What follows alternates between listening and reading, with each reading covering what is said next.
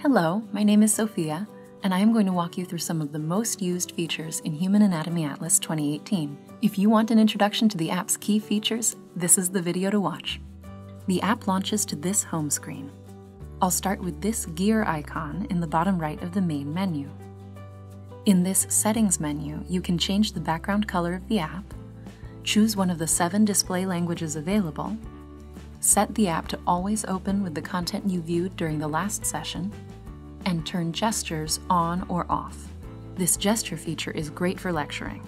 It adds a highlight to every tap or click. Users on the web access version of the app will have additional features on this menu: the option to make an account, and to turn a joystick on or off. The home screen of Human Anatomy Atlas is designed so you can easily browse content using the top bar. These first 2 options are all the pre-made model set views and quizzes. Under Tours, Favorites, and Note Cards is all the content you create and save. I'll select Views here and show you that there are submenus. You can access regional views of the body or views that focus on organ systems. The other menu options here are for browsing content by type. There are views catered to use in a gross anatomy lab course,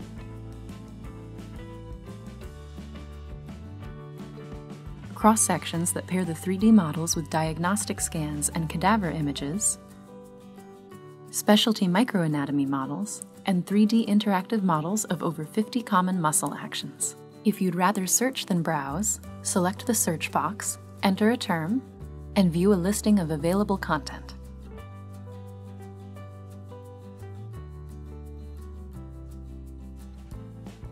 In a traditional textbook experience, you might learn the deltoid muscle by viewing images like this and studying tables that describe details. In Human Anatomy Atlas, search for the deltoid, select a view, and get started. In the content box are details about the muscle. Select the speaker icon to play a pronunciation. Anterior head of the deltoid. The stethoscope icon includes common descriptions. Select the caret to access details. The book icon provides a definition. Notice that this includes origin, insertion, innervation, blood supply, and actions of the deltoid. To see this information in 3D, select the pin icon. There is now a new set of options in the content box. Across the top of this bar are options to see the key information of the muscles. Tap a red pin to see the origin attachment on the clavicle. Select the blue pin to see the insertion on the humerus. The blood supply and innervation options in the menu bring up views that visually display that information. This related content list moves through 3D interactive models of the muscle's actions. Use the exit option to study each action.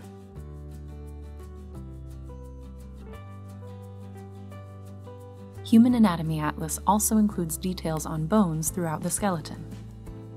Select the scapula in this view and see the definition, common conditions, and pronunciation icons. There is also this multicolored bone icon. Use it to access a 3D model of the scapula with key landmarks and descriptions of each. Select Exit to return to the main gross anatomy view.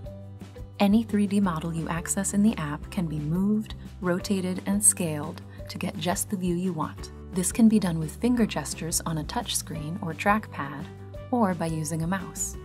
To show these features, I'll go to the home screen, select Views, and from the regional menu, select this axilla view. Drag one finger to tumble or rotate the model. If using a mouse, click and drag to rotate. Use 2 or 3 fingers to pan or drag the model across the screen. You can also hold down the space bar and use the mouse or trackpad. To zoom in on a touch screen, spread your fingers apart. Pinch your fingers together to zoom out. The same can be done on a trackpad or by using a mouse wheel. Tap or click on a structure to select it. This reveals its content box, where you can access information, or use the fade option to see through the structure, or select hide to remove it from the screen. Select the isolation icon to see only that structure on screen. Select the icon again to return to the original view. A popular way customers use Human Anatomy Atlas is in parallel with a dissection lab. From the main menu here, I'm selecting Views, and then in the Gross Anatomy lab, I'll select View 9. Cadaver lab instructors use the app to prep students for lab. This supine prone option moves the model between the two positions. There is also the option to change from a male to a female model. To remove a group of structures obscuring a view, select a structure. When the content box appears, select the caret next to the structure name to reveal a breadcrumb trail. Here I have the option to select the entire right limb. Once it highlights, I'll use the Hide option in the content box to remove the entire structure. Use the Dissect tool to quickly remove anatomy. Students use these views to identify structures in a cadaver lab or to study before or after the lab. To take a step back during a dissection, select the History option and tap Undo to get to the previous desired step. To start from the beginning, select the Refresh View option.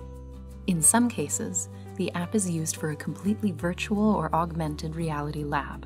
I'll go to the main menu, select Views, Microanatomy, and the eye, and place it in AR mode. All the same interaction tools work here. You can rotate, scale the model, and select a structure to access additional information.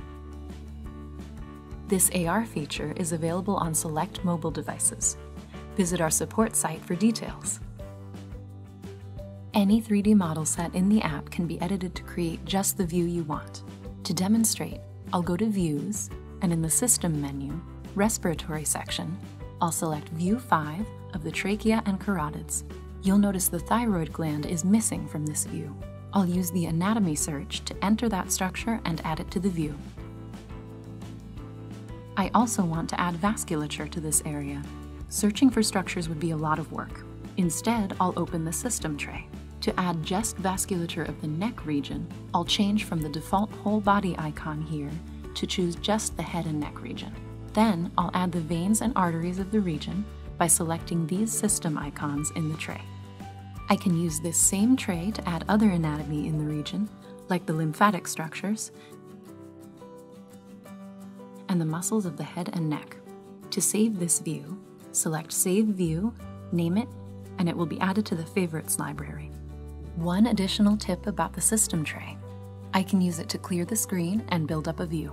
Return to the whole body in the System tray and select all the icons until they are grayed out. The screen will be empty, with no models shown. Now I'll select the lower limb icon from the System tray. With the System tray set to that option, I'll select every system icon to turn it to a fully blue state. All available structures are on screen for the right lower limb. I'll have a great view of all the structures of the right lower limb that I can now save to the Favorites library. The Tours feature links a series of saved views into a presentation. From the main menu, under Tours, I'll select Pelvis Comparison to show you an example. Use the forward and back arrows on screen to move through this tour, which links views of the male and female pelvis for a presentation that discusses similarities and distinguishing features. The first step is to save the views you want in your tour. I'll browse through the app and save a series of views of the axilla region. Each time I find one, I'll select the Save View star icon and give the view a name for the tour. These views will be added to the Favorites section of the app.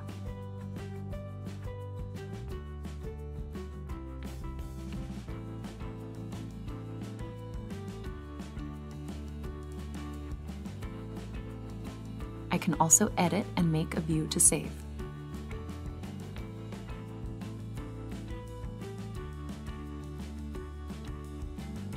Step 2, I'll go to the Favorites library and check that the 4 views I want for the tour are there. In Step 3, I'll go to the Tours section and select Start. This shows my Favorites library. I'll select the views in the order I want them in the tour. Then I'll select Save and give my presentation a name.